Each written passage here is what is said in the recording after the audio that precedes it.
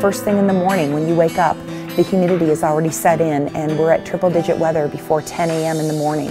And for those that are living in their cars, abandoned buildings, living under the bridges, they do not have access to water, clean water.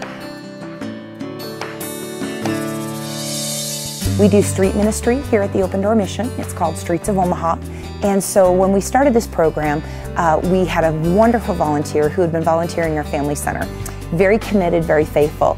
And so now for the last 16 years, every Friday, Lisa's here, rain or shine, cold, hot, Lisa's here, and she leads a Streets of Omaha ministry team out and is there on the streets from noon till close to 3, 4 o'clock in the afternoon, depending on who they run into.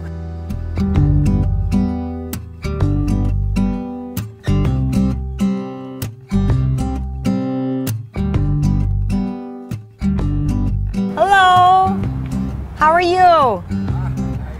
Good, you want some water?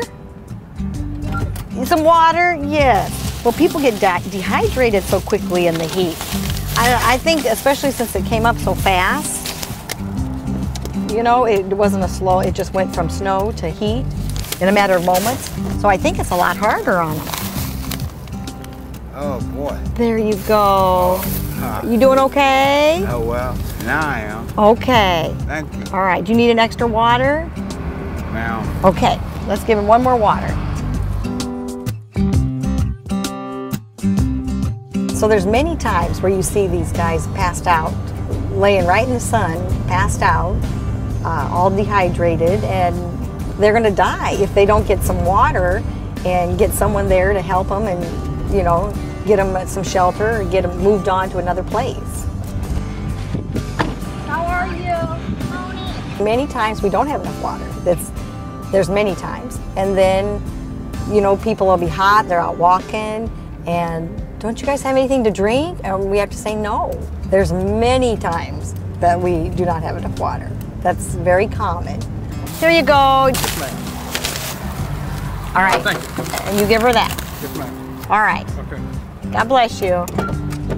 This is what Jesus would be doing. He'd be out with all these people. And they're struggling, they're hurting, and, you know, they just need a friendly face, a hug, a smile, a kind word, a prayer, water, food. It all goes together.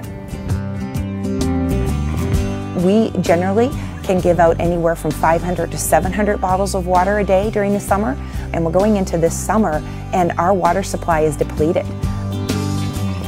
In order to beat the heat this summer, we really need your help. It's urgent. Help us fill these shelves with bottles of water. You can make a difference. Thank you.